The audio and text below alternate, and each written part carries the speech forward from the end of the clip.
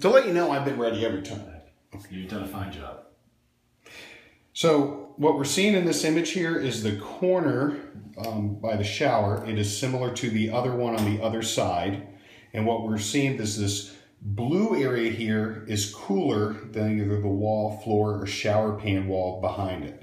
And what we're seeing then, that coolness, is the moisture that's penetrating through. I'm going to use a moisture meter and show how there's two different levels of moisture going on dealing with this corner.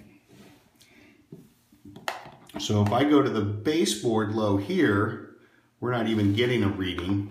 But if I go down here at this baseboard, we can probably even hear it pegging right off. In fact, in this little bit of time, it's beginning to peel a little paint here.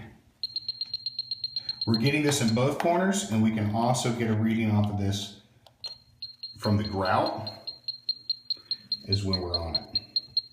And it is not the same everywhere.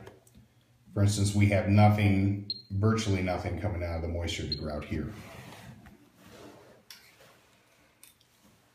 And I use just a Ziploc bag to put about a ½ inch, probably a little less than a ½ inch of water in the shower pan.